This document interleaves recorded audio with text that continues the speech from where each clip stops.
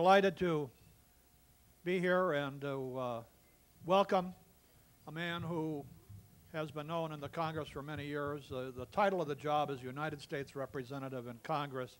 He represents not only his district, but in fact he does represent, because he's a national congressman, he represents the United States.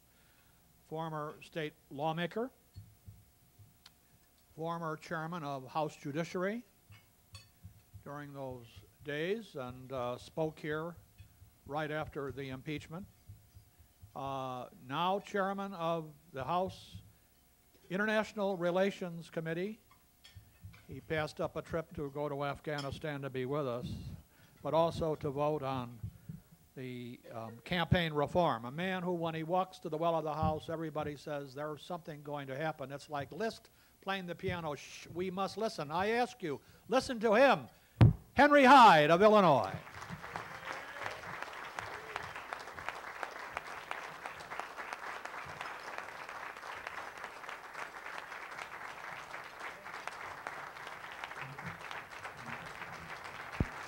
Thank you. Thank you, thank you.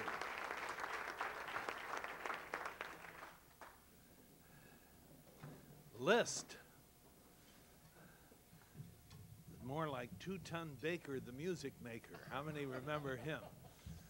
Thank you, Tom, for that extravagant introduction. I never take those very seriously because it frees me up to ignore the booze. I've had some marvelous heckling in my career. The most memorable occurred at the pool of the Royal Hawaiian. Some years ago, I was asked to speak to the independent insurers or some group, and I flew out and was studying my notes by the pool on the theory that it's helpful to know something about what you're going to talk about. And a very attractive, I might say provocative young woman towered above me in an interesting bathing suit, and she said, "Aren't you Henry Hyde?" I said, "Why, yes." She said, "Well, I want you to know I think it's tragic that a man like you has any power at all in our government."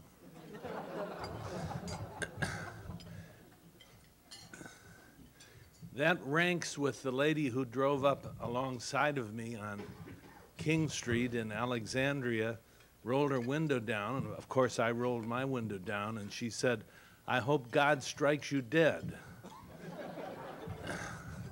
So I always remember these anytime I get feeling cheery about what the world is.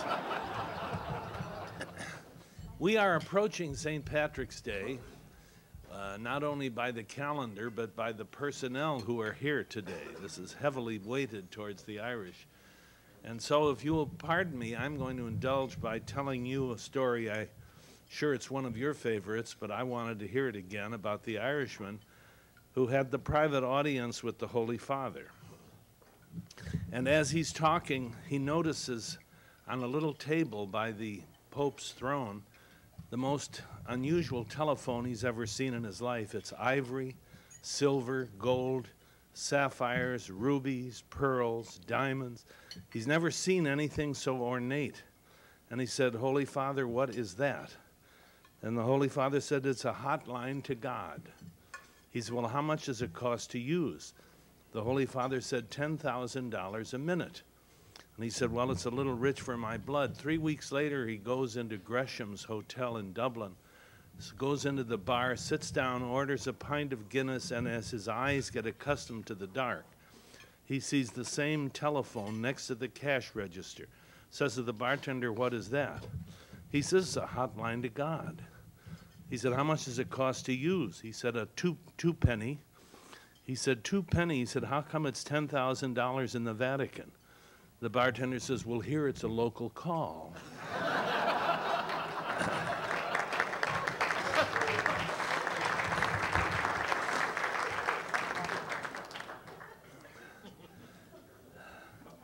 I've had some interesting experiences in my 27 years in Congress, I must say. One of the most interesting occurred a few years ago. I was on the International Relations Committee, but I was not its chairman. But I gave an interview to a journalist from Santiago, Chile, and we got talking about Pinochet, who was still then the dictator in Chile. And I expressed myself as admiring Pinochet for some things he's done, namely saving his country from a Marxist takeover and getting rid of Allende. But I said he has left undone the one thing he should do, and that is give his people democracy.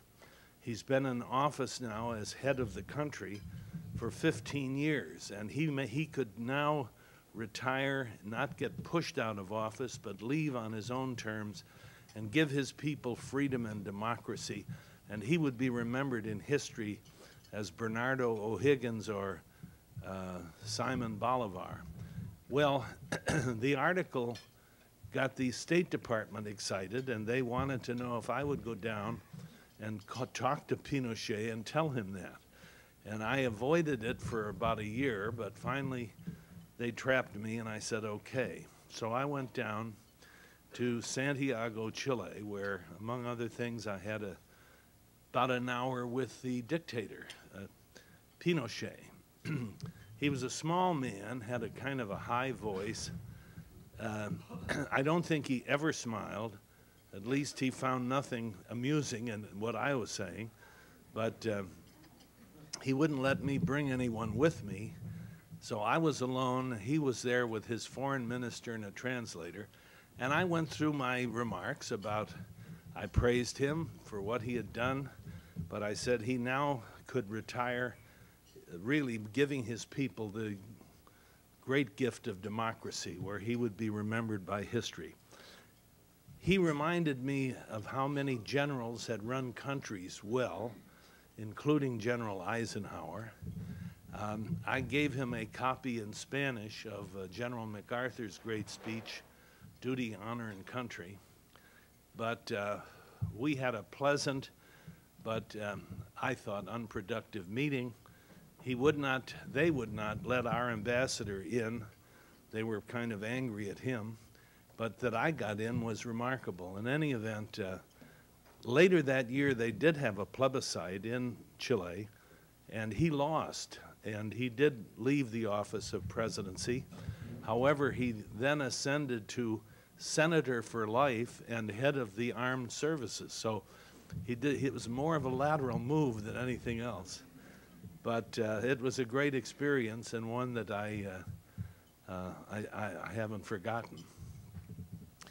One of the major problems we have in our country and in the world is selling ourselves. They asked me for a title to these remarks, and the best I could come up with is, why don't they love us? We spend so much money on foreign aid of various kinds, military aid, programs, exchanges, commodities. And the more we do, the less we are admired and liked. And this provides a conundrum to some people. It really doesn't to me, because the powerful and the wealthy are always envied. And envy is not a very happy attitude to receive. But the fact that we are the strongest country makes us an object of some disdain. Countries that have many shortcomings want to project their shortcomings on someone else, and who but the United States? Arrogant, we are called. Sometimes we are arrogant, but we do not get credit in the world for the good things we do, for our efforts to make this world a better place. And that's a function, I think, that has not been well fulfilled by our State Department. We call it public diplomacy. Well, President Bush has named a woman, Charlotte Beers, as the Undersecretary for Public Diplomacy. And I don't think you could pick a better person. Charlotte Beers has been the CEO of two of the biggest advertising agencies in the country, J. Walter Thompson and Ogilvy and Mather. She is a brilliant woman, And if anyone can sell America, she can. And so they are busy reconstructing, reconfiguring public diplomacy so that we can get our story out. A country that created Madison Avenue and that sells McDonald's hamburgers around the globe certainly ought to be able to sell freedom and democracy in the free market system. One thing they're putting together is a series of documentaries on Muslim life in America to show that Muslims do live here and prosper and thrive under our system, and send that around the world. There's about $518 million in the President's budget for international broadcasting, and that is Voice of America and the other public broadcasting that we're going to do around the globe, and in many languages. We have an internet website on terror in 7 languages. So there is a coalition information center that has its headquarters in the White House and has an office in London and in Islamabad. And so I think we're on the move in public diplomacy. We're trying to explain to the world what we are about, what we have done, what our aspirations are, in an effort to at least reach those people whose minds are still open. Not everybody's mind is open, but that's what we're trying to do. Russia. Russia has 11 time zones across the surface of the land. It's been a key member, believe it or not, of the anti-terrorist coalition. They are providing good intelligence. They are bolstering and have bolstered the Northern Alliance. They have provided access to us to Central Asia. This evening, I was scheduled to leave Andrews Air Force Base for a 15-hour flight to Tashkent, Uzbekistan, in Central Asia, and then to go to Islamabad and Saudi Arabia, Qatar, Bahrain, and then home. But we've had to cancel the trip. I can't say I'm terribly sorry. But we're going to debate and vote campaign reform Tuesday and Wednesday, and we need every member there for that vote. Incidentally, Samuel Johnson is famous for saying, patriotism is the last refuge of a scoundrel. He never considered the possibilities of the word reform. We call a lot of things reform that ain't reform.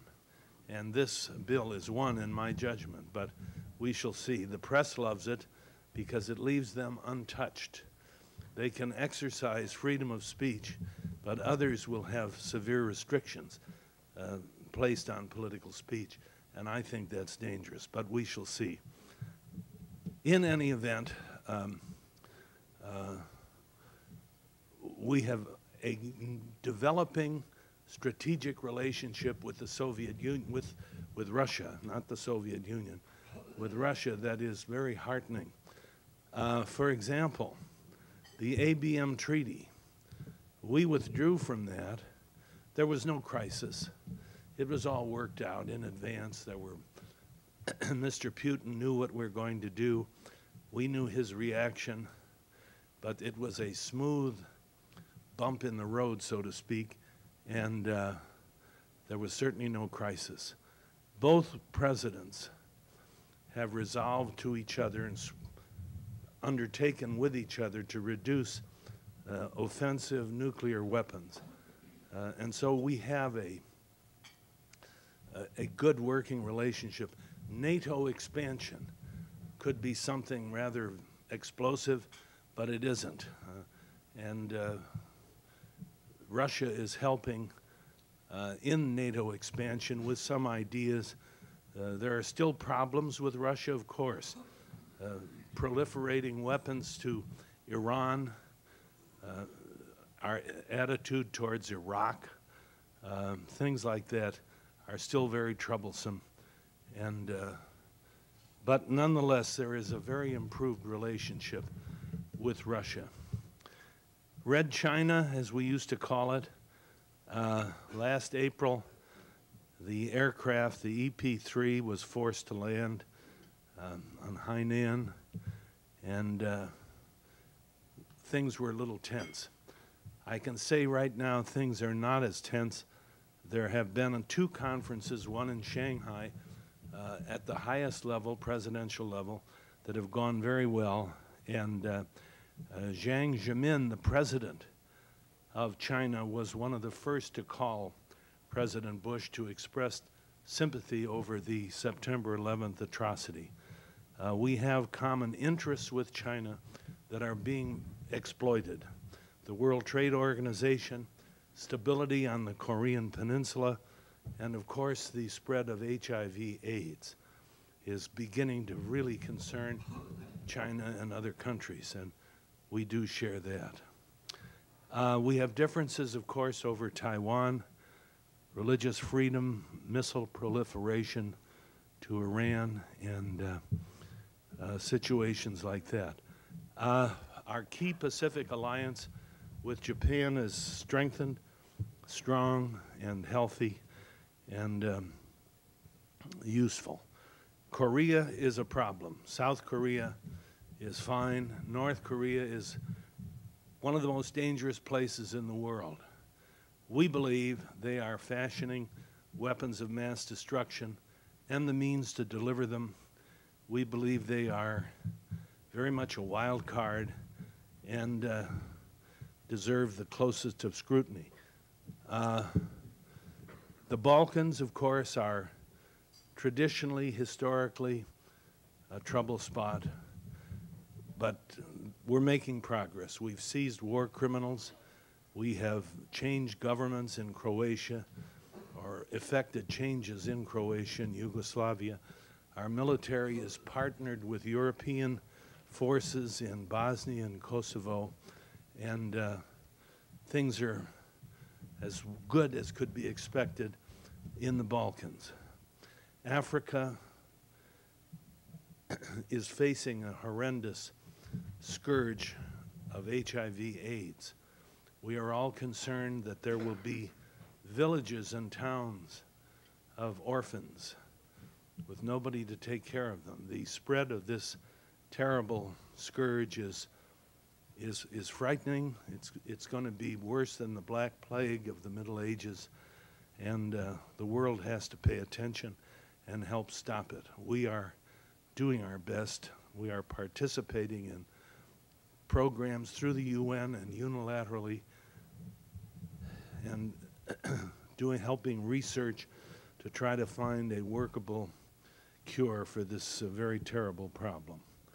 The Caribbean region, they're hurting because of September 11th.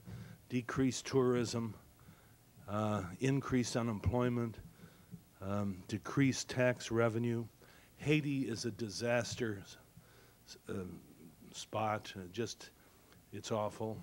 So much so that money that has been allocated to them is being withheld until some reforms are made by President Aristide, and we're not going to hold our breath. Latin America is very important. I have a new president in Mexico. We are all optimistic that he can do things that were difficult to do before. And of course, that involves drugs. We have a tremendous problem, as you know, and the drugs that come through Mexico and through Latin America, Colombia, terrible problems down there, but serious, and we're well aware of it and trying to do something about it. Of course, if the demand weren't there, and the demand is right here at home, there wouldn't be the supply. But Latin America is very important. We sell more to Latin America than we do to the European Union. We could list the trouble spots in the world and go on endlessly. the Middle East, Israel, and Palestine, until that gets solved or resolved or in a peaceful fashion, this terrorism will always be something we need to look over our shoulders at. India and Pakistan both are nuclear powers, and thank God they're not aiming them at each other yet, but our presence in the Middle East is very important to keep things quiet and tamped down. India and Pakistan are getting along better. We're going to have to rebuild in Afghanistan. Japan will be a part of that. The new interim president, the chairman of the new government, is a wonderful man named Karzai, great personality. He speaks as fine English as anyone I've heard. He has relatives in Baltimore and I think in Chicago, and is a very smart, pleasant guy, and we hope for good things. One more thing that we're worried about, the Export Administration Act has expired, and we need to renew it. That's the law that requires licenses for exporting dual-use technology that can be used in military ways. It is foolish for us to invent super computers and then hand them over to China where they use them in military ways. At the same time, the argument is made that, well, everybody makes them. If we don't sell them to China, someone else will. And that largely is true too. But we need somehow to hold down the proliferation of technology that can be used to destroy the world in the wrong hands. And that's one of the problems we're trying to cope with.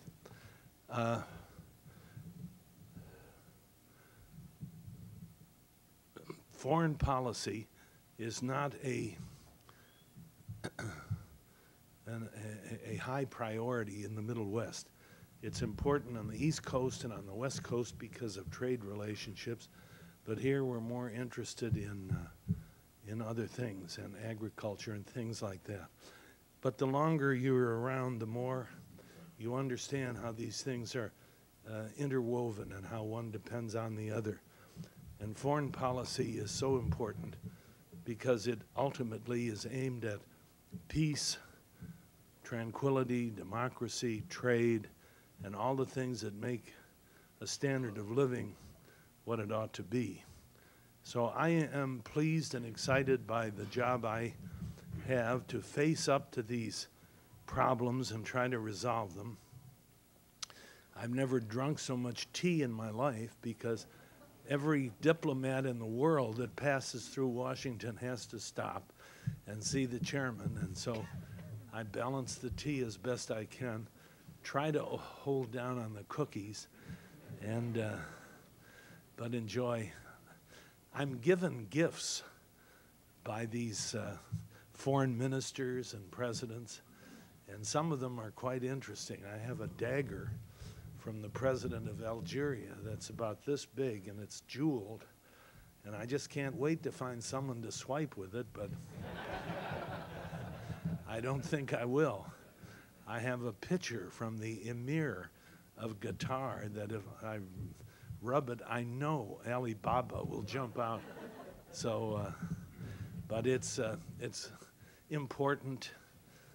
We have some awfully good people in the State Department, in the Department of Defense, working on these problems. I'm proud of them, proud of their idealism, their energy, their commitment, and so I think, as I say, we can take some pride in that. I now am supposed to take questions, and so I shall try.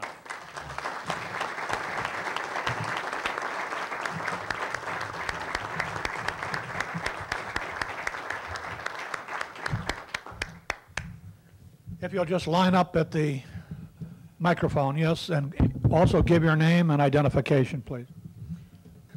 I thought I'd beat Jeff to it, so I'll ask the first question. You didn't mention Saudi Arabia. Saudi Arabia we always think of as a friend, but it really isn't, is it? Have they done anything to freeze the terrorist assets? I understand they wanted us to return the detainees that are their nationals from Cuba and return them to them. What is your opinion of our relationship there? I think it's a good relationship. It could be better. The royal family has to be very careful as to who it offends and who it doesn't. It's not a particularly strong country, very wealthy country. It has the greatest reserves of petroleum in the world. I think they are trying to they're trying to stand on two stools, and the stools sometimes separate. Basically, though, they recognize how important we are to their security and their economy. I'll never forget, I was in Saudi Arabia,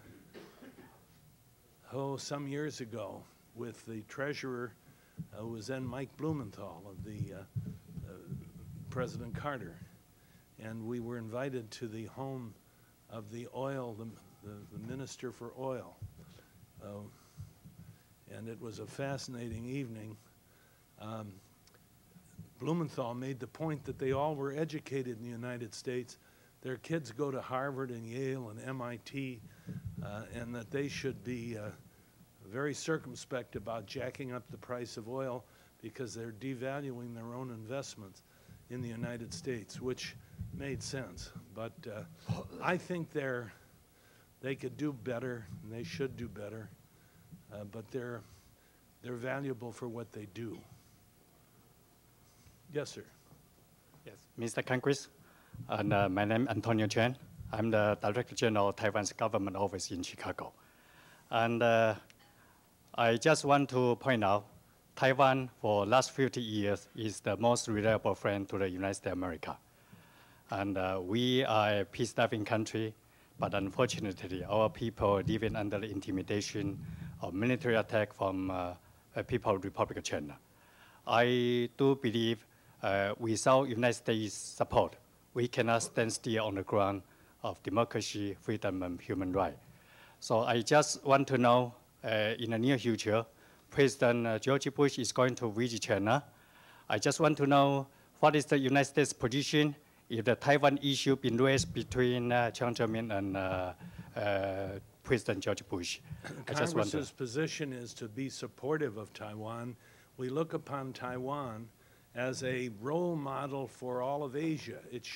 Taiwan shows democracy works, and there's nothing in the Chinese character that's antithetical to free expression.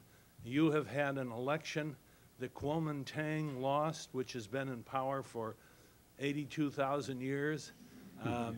And there was a transfer of power calmly, orderly. And so we hold you up as an example to mainland China as how democracy works. And we respect you and we defend you and will continue. Thank you very much. Thank you. Thank you.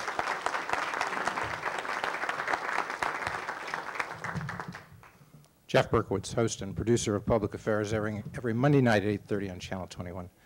Congressman Hyde, as chairman of the House International Relations Committee, what do you think will happen, and what would you like to see happen with respect to this administration taking military actions, say, within the next year against Iraq, as well as further military action to deal with those countries that apparently host and nurture terrorist activities such as Yemen, Somalia, Syria, and on? Well, those are very important questions. I think the President indicated in his last public statement on the subject that Iraq, Iran, North Korea are an axis of evil, and that they will not be permitted to develop these weapons of mass destruction. We're not going to wait till it happens. Does that mean we're going to launch aircraft to bomb Iraq? I don't know. I wouldn't rule it out, but I do believe that Russia, which is close to Iraq, is acting in our favor to try to get Saddam Hussein to readmit the inspectors. We could avoid the crisis if the inspectors, the UN inspectors, could go in and check to see whether they're developing these nuclear weapons and the means to deliver them. But that is a very dangerous place, and we're not going to let them develop them, because as soon as they do, they'll use them. What about Syria and Yemen and Somalia, those terrorists, those states that are nurturing terrorist activity? Well, Somalia is almost an anarchist state. There's no government there, and it's an ideal place to hide the terrorists. We think they're there. That's why we're watching it very carefully. Again, a lot depends on the intelligence that we are provided by our other alliance members. But Somalia is a dangerous place, and it's an ideal place to hide the terrorists, and we think they're there. Yes, sir. Congressman, I'm Marty Gleason, a City Club member and a lifelong Democrat. And as a Democrat, I'm kind of curious about the title of your talk, Why Don't They Love Us? And I'm curious because I see all the Republican candidates for governor, and I wonder why they don't love George Ryan for all the statesmanlike, courageous, and good things that he's done as governor of the state, and they seem to be running against him. And I thought maybe the governor could borrow your title, and why don't they love me? Why don't they love George Ryan for all the good things he does? Well,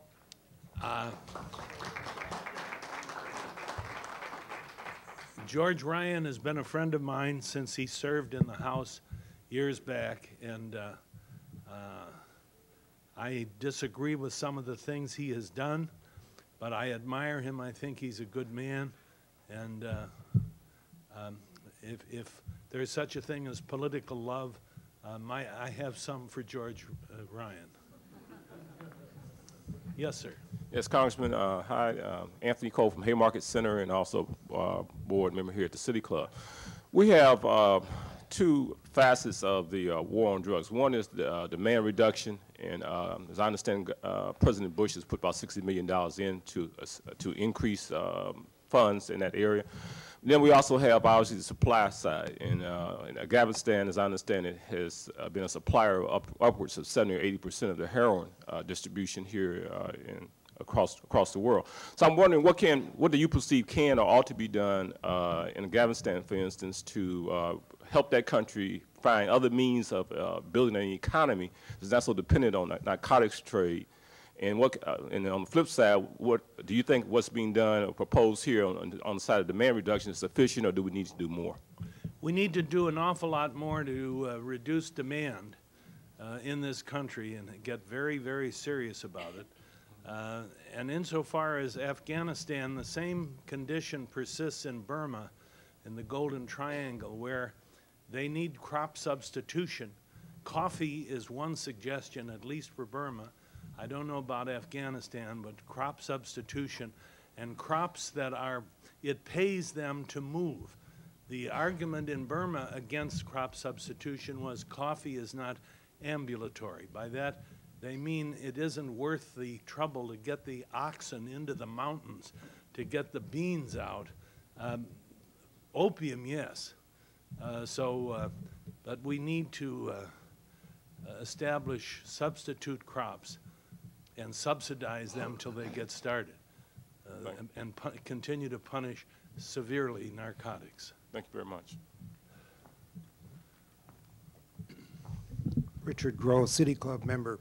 I note the Bush administration has made a decision not to bail out Argentina, whereas in contrast, the Clinton administration had bailed out Mexico, which of course is our next door neighbor. Do you think those decisions were the right ones, specifically with regard to Argentina? Well, I think the Mexican bailout was the right one. It paid off, and they repaid the loan. So, and Mexico's too. As they used to say about certain banks on LaSalle Street, they're too big to fail. I don't know enough about the Argentine situation. Argentina is a wonderful country, a bustling country, great potential. but I do not, whatever they're doing, I hope it's thoughtful, because it's a key place in the world and in Latin America. Big country, modern country. When they go through presidents, 4 and 5 in a row, it makes one worry about the stability of the country. But I can't say I know enough about their financial condition to intelligently prescribe. Kathy Posner, wannabe supermodel. Question on campaign reform. I don't see anything wrong with, if someone is very wealthy, using their own money to do what they want with their life, which then would mean that they don't owe anybody or any special interest at all if they're using their own money.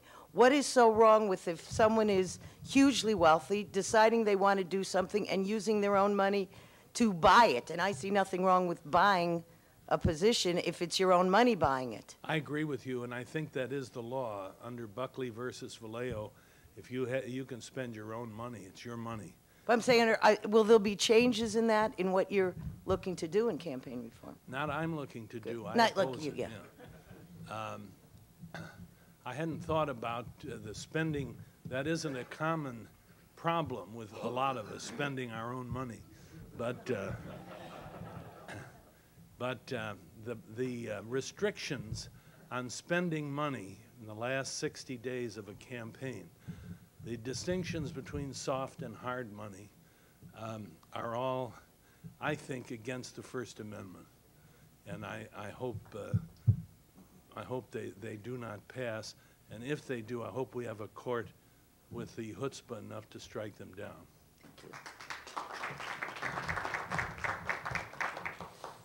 Bob Manawith, a City Club member. Your own view, well known on airport expansion aside, you're also politically astute. How do you see this issue being resolved? I really would not predict. A lot of things are going for the reconfiguring of all the runways, doubling the capacity of the world's busiest airport already, taking over a lot of land to do that, putting out of business a lot of businesses, depriving tax dollars to these communities which go to school districts. There's a lot against it too.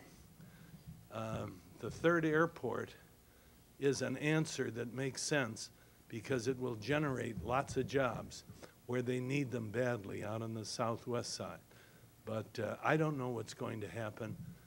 I'll just be cheering for preserving the quality of life for those of us who live near O'Hare. Thank you. You bet. One more, this will be the last. Good afternoon, or good morning, as the case may be. My name is Don Hermanson. I'm a labor executive with Local 134 here in Chicago. I have a constituency of 18,500 people.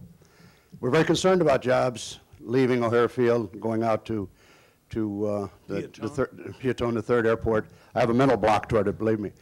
But on the other side of the coin, well, actually the same side of the coin, we, being Chicago, used to be #1 in conventions and tourism. We're now #3 behind Las Vegas and Orlando, Florida.